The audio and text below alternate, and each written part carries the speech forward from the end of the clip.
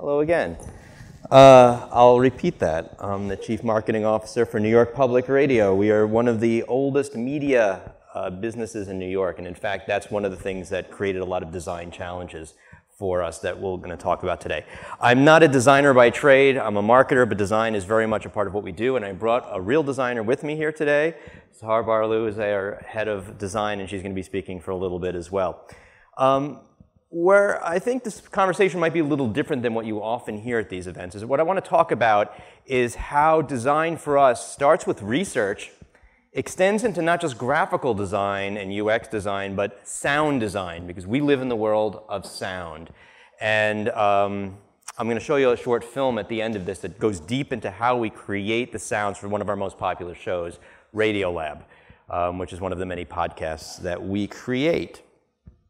So to start things off, we are a 93-year-old media company, and with a legacy that goes back to the very earliest days of radio. We actually have hanging in the office the very first rundown of our first day on the air, July 8th, 1924.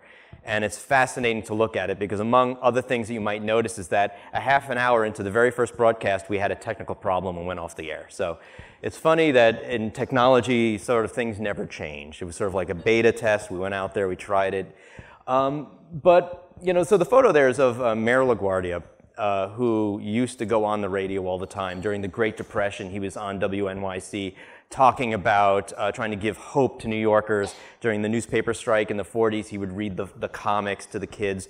And this wonderful legacy has some sort of design challenges for us because a lot of people think of us as that, as like a black and white photo from the 1920s or 30s.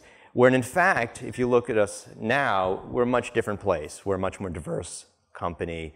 We are a lot more modern. We're actually doing really inventive things. So we wanted to explore that from a design standpoint. We started talking to listeners and non-listeners alike in New York City and asking them, like, what do you think of this thing? A lot of brand people might talk about brands in terms of a person. And we asked people, like, if WNYC was a person, if the brand was a person, what would they look like? What kind of clothes do they wear? Are they male? Are they female? Are they young? Are they old? How do they talk? And what came back was essentially Kelsey Grammer it was Frasier. It was an Upper West Side white middle-aged male who listens to classical music and has a bow tie. And I'm like, ugh, that's not us. That isn't us. And how do I express what we really are in terms of design? When we ask people, again, like, what do you like about us? What do we mean to you? These are actual people and actual quotes. We heard a lot of stuff about, well, you know, you guys are really part of New York. It's as much of New York as a slice of pizza or a bagel or a ride on the subway. It's part of the fabric of the city and the life of the city. And we all heard a lot also about being part of a conversation, that WNYC was a place where people would come to hear sort of like authentic conversations about New York and our political life and civic life.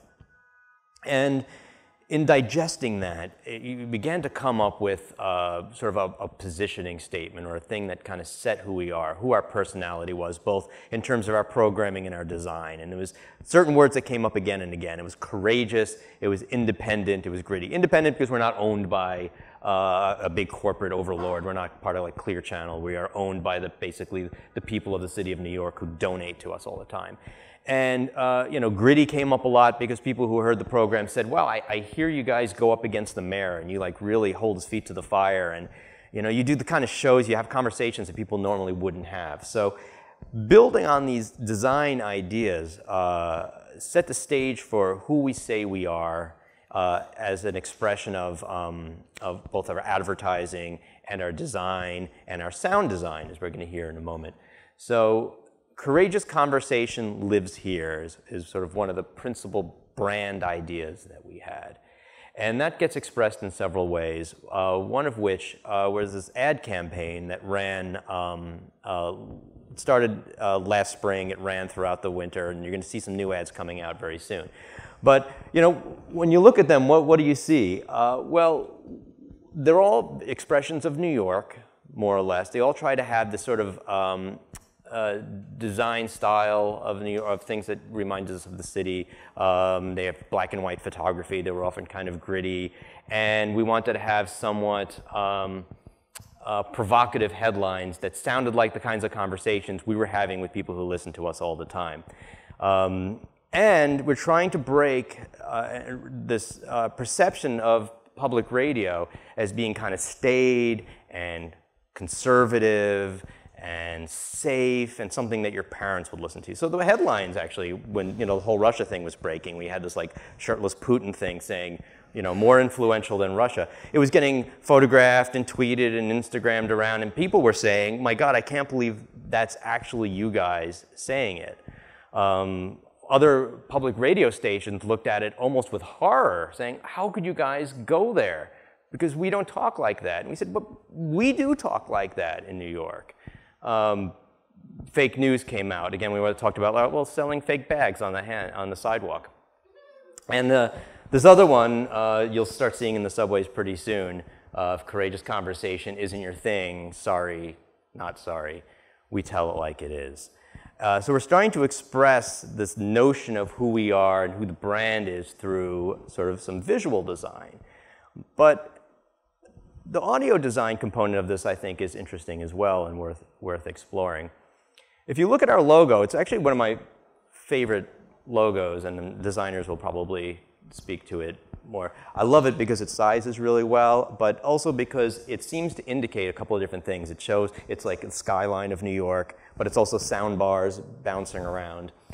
And when we started to look at the logo, we wanted to design an audio logo to go along with it. So what's the design equivalent of that in audio? And I'm going to play it, and I hope it plays well on this. If you listen to the notes and you look at the steps of the logo, you'll see they match each other well. Here we go. I'll play it again because it sounds like we missed the first part of the note. But you can hear the steps are proportionately the same musically as they are graphically in that.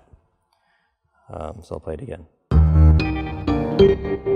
Right, so those are the hero tones. Now, taking that as like a foundation, the same way a graphical designer might say, like, here's my color palette and how do I build upon it? We took that musical palette and felt like, well, how do we build on these notes further? And also using these same sort of design aesthetics in sound, right? So if we wanted an on-air sound that reflects what we're saying graphically, that we are reflecting sort of New York values and we're of the people and we want to be a little, maybe a little more gritty, one of the things we did is we took off the air all the like professional voiceovers that you used to have at the top of the hour that say the brand ID. And what we started to do is we go out into the field when we're at an event or something like that, and we intercept people on the street and we have them record. We give them a script and they record it. And then we combine the voices of real New Yorkers with musical compositions that are based on those notes. And again, you'll hear. This is WNYC, FM, HD, and AM New York. And you can hear in the background the sound of like children playing. We have ones where you have the sound of a diner. We have ones where you hear the subway running by. So there are all these sort of like little musical cues, or like design cues of New York embedded in that. And we have almost 80 of these things, and they have different accents, and some people who could hardly speak English at all. Again, violating a lot of the rules of traditional radio. Whoops, that was a mistake. It was supposed to play another thing. But it said a lot about who we were as a brand, who we were as a design brand. This next slide is from an article in the New York Times when we we started a new studio within WNYC, a podcast studio. This is 2 years ago. And WNYC Studios was launching as a very different brand from WNYC, the radio station. WNYC Radio, as I said, is like New York. It's local. We talk about local politics. WNYC Studios is the production home of a lot of the nationally broadcast and podcast shows that you might know, like Radiolab and Freakonomics. And here's the thing with Alec Baldwin, the Two Dope Queens.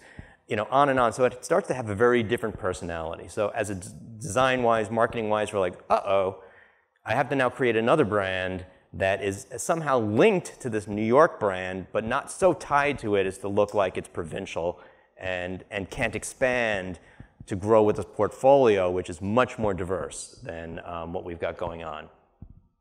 So voila, WNYC Studios. If you'll actually notice, it's got the roots of the radio logo sort of knocked out and reversed and much more modern type. But we also made it so that it could sit on different colored backgrounds, and Sahar's going to talk a little bit about the color scheme for this. We went with very different colors, right? The palette here are these sort of neon-y colors. We have a lot of sort of pinks and violets and sort of like lime green, in a way to reflect the diversity of the portfolio that sits within WNYC Studios, which includes our LGBTQ podcast and a lot of other things. So here too, then you have not just a design, sort of a new design palette that you're beginning, but another audio palette that you're going to start to grow. So here we wanted to design an audio logo that reflects the WNYC Studios brand. So for one thing, it's designed for headphones. So this is not going to play well in this particular venue because you won't hear the sort of the little stereo tricks that are happening in that. But it grows from the audio stuff that you heard before. You'll hear in the background, again, sort of like New York-y sounds. There's like little wind chimes in the distance, a dog barking in an alley, and a subway passing by. And it moves from like one channel to the next. So it's rooted in New York still, but it has, in a way, a much more universal sound to it because the voiceover, this is Glenn Washington, who does a show called Snap Judgment. Let me play that for you here. So here we go.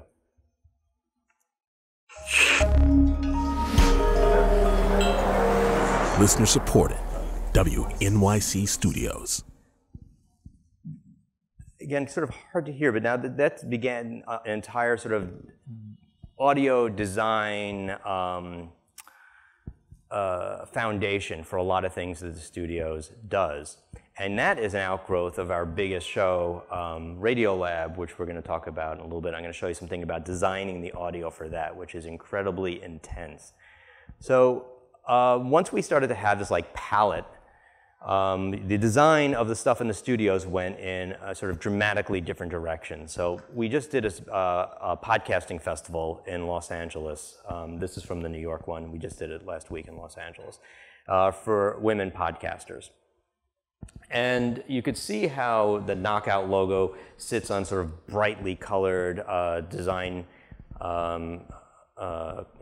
colors, and that the graphical treatment of this is much more sort of modern and a little more almost like collage, right? Which is something we're going to use across the different shows. And what started to happen is, unlike designing for big out-of-home posters for the radio, is we found ourselves designing for really, really tiny spaces because this entire brand, for the most part, lives in the iTunes store and in the podcast app on your phone.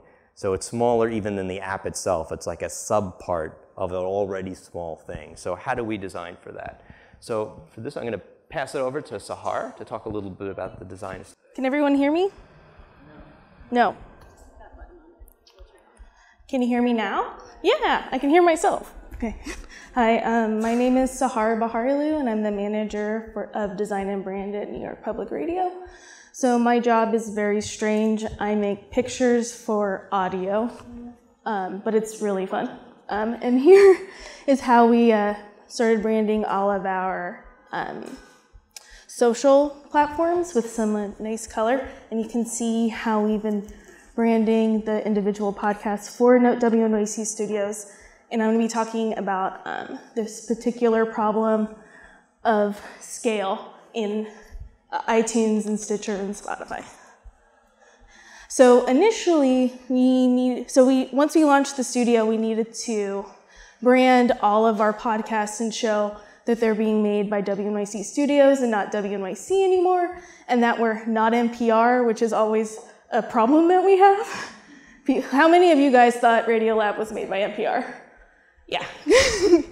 So we initially did it this way with our mark in the upper corner, and it looked really great in large scales. In fact, if you've seen some of the Spotify ads in the subway, you can see it really big and it looks beautiful, but the problem is when it scales down, it completely falls apart.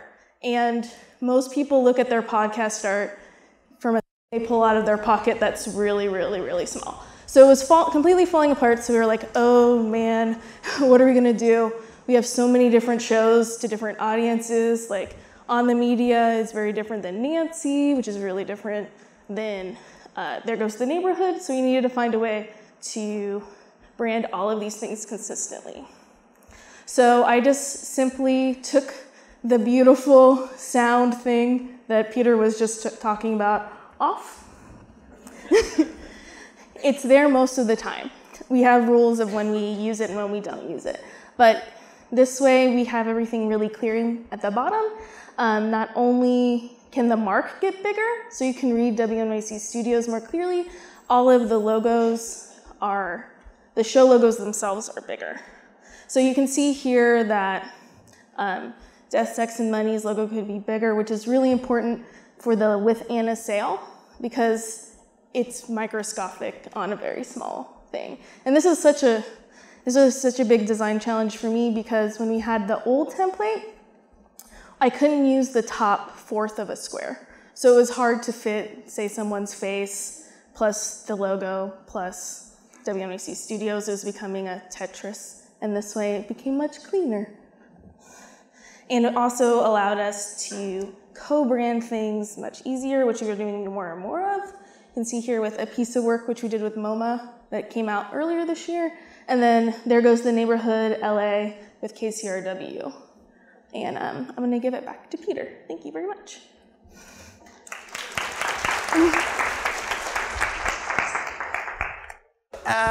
What is that? This is a screenshot of Jad Abumrad's computer when he's editing. This is from More Perfect, which is a show about the Supreme Court that we do. And if you've ever edited video or audio, you could kind of tell like every single line of this is another channel of thing that he's added. So this might be a snippet of sound, that might be part of an interview, that might be a different part of an interview, and it runs linearly. So why do I show that? But part because it's hard to illustrate how complex designing sound can be until you see it laid out like that. So what I'm going to show you now is a little piece that we did recently with Radiolab, where we're going to take you inside a little bit. There's some talking, but I think what's interesting is you get to hear Jad himself talk about the process of creating the soundscapes, and you'll hear Dylan Keefe, who's our audio designer, talk about how he creates some of the music and sound effects and that go into an episode of Radiolab, and really every show that we produce at WNYC Studios. So here again, I need to find my mouse, and here we go. The word hit us like you're hit with a bullet. The stories we do now are in a different category. We're actually trying to discover things. It's some kind of weird collision between science and philosophy, music and interviews and drama. That's part of the beauty of Radiolab, is that it somehow creates all of these different fascinating problems and challenges. Now in Owen's case, he had these movies.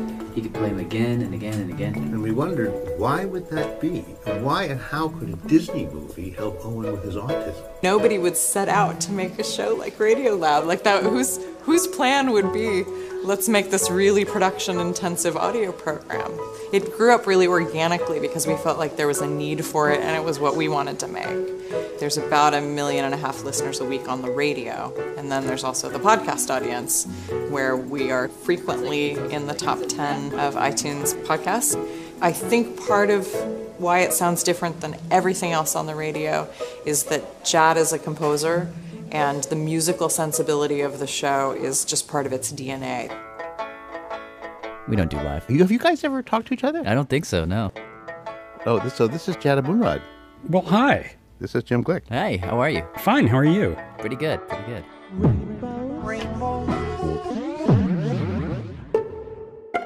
Telling stories is a deeply musical act no matter what.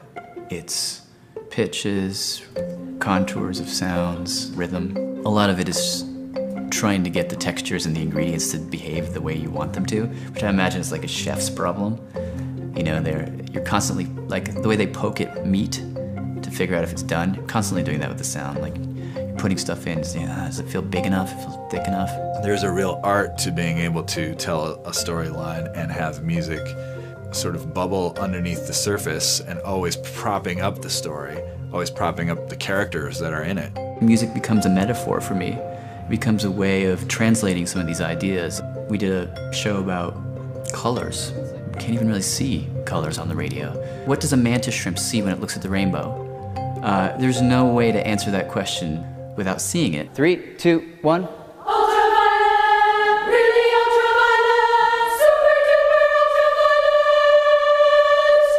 We used a variety of musical metaphors, and we orchestrated a whole choir with different bands of the visual spectrum. Each cluster of voices represented one band. Insanely red.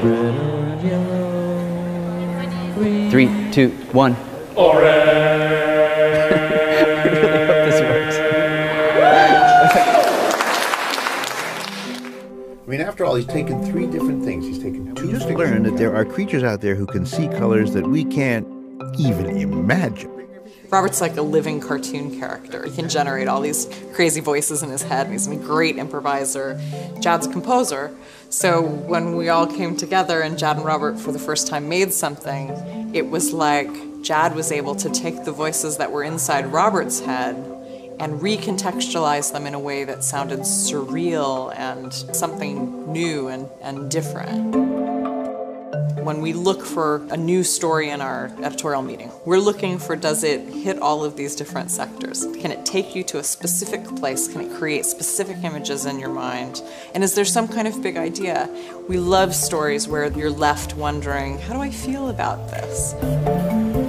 People sometimes tell me it's a very visual show. That's part of like the connection of listening, is that, like, you're seeing things and you can't help but see things. That's half the battle, you know, is about making those images come alive, which is weird because you're working in radio. You know, there are no pictures here. But in some weird, more cosmic way, I feel like the lack creates this vacuum that then 2 people have to fill. You, the storyteller, and the person listening. And there's something deeply empathic about that like we're doing it together. You're listening to Radio Lab. So sound, art, it's all kind of telling a story, right? You're taking these base ingredients and you're trying to manipulate them to craft an emotion in somebody's mind at the end of the day. So we do it both visually, and we really spend most of our lives doing it in audio, trying to compose someone's imagination and broadcast it out. So that's what we came here to say. I have a couple of minutes if you want to do questions now. Happy to talk to you about anything. So.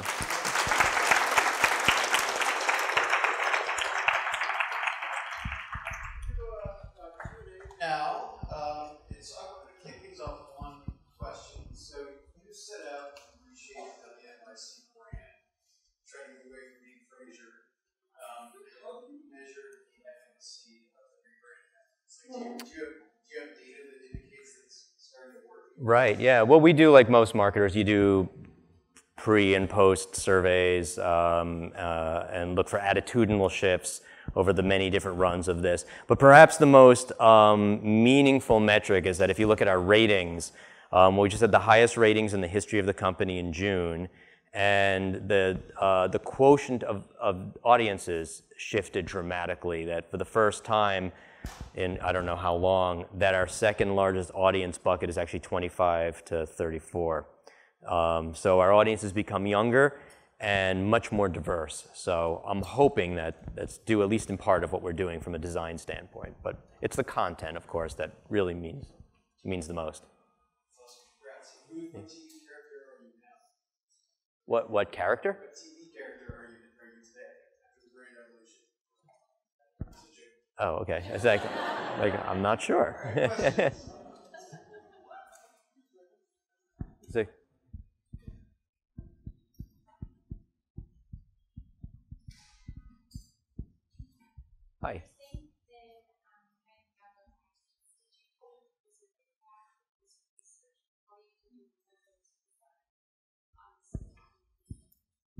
I don't believe there was any research before or after the logo redesign.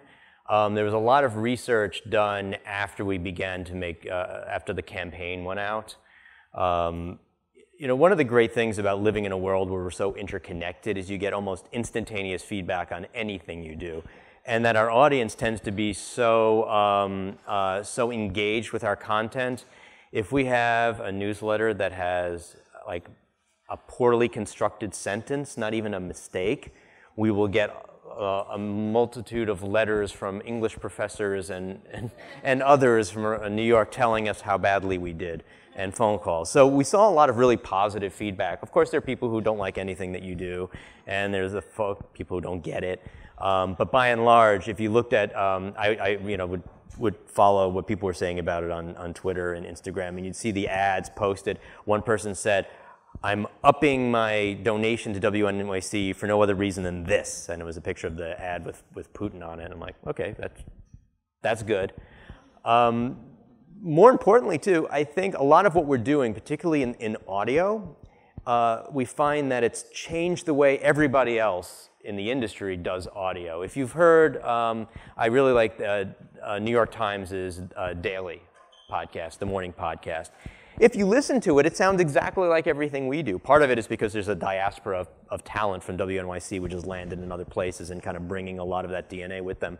But people like Jad Abumrad, who really sort of set the tone for what narrative audio sounds like today.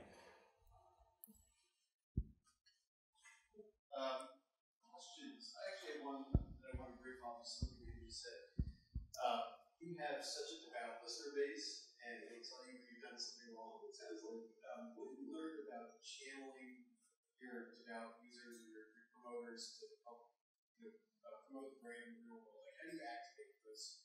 Wow, yeah. Super fans of yours. That's a really great question. You know, we're lucky to be mission driven. We're not driven by profit. We don't have to report earnings to, you know, Wall Street every quarter. And we can use our listener base. We have like 260,000 members in New York, I believe, and about 3 million listeners, you know, in the metro area. You know, to drive them to do good for society, and that's what we're really trying to do. We have a lot of projects that we do. We call them engagement projects, where we ask our listeners to participate in something that we're doing. And we do this across the podcast portfolio as well. Manu Somarodi, who does the Note to Self podcast, now has a book called Bored and Brilliant, which is out, did several experiments around privacy and asking people like how they can take back their internet privacy. Do they really control the way you are presented online and where your information is going? And we're able to get people to, you know, act and help each other figure out how to set their privacy settings properly. On the news side, there's so many examples, it's like hard to pick one to choose. We just had a series we called We the Commuters, and it was about all these frustrated New Yorkers who are sick and tired of like all the trains being late and getting stuck in the tunnels and on and on and on. And we solicited all these different questions from listeners, and then actually got one of our listeners to act as an ambassador for the whole thing and march on down to the headquarters of the MTA during one of their big meetings and present, you know, here are the demands from New Yorkers, here's what New Yorkers want to know. And it wasn't just a sort of a stunt, it was what we try to do. We try to get people civically involved with their life, with the government and with the city that we call home. So, oh yeah. What was the outcome? Well, the commissioners heard what the people of New York said. Will it change immediately? No, but what we can do is hold people's feet to fire, and we could, you know, speak truth to power and try to be a conduit for the mood of the city and transmit that off to people who are in power. Thank you.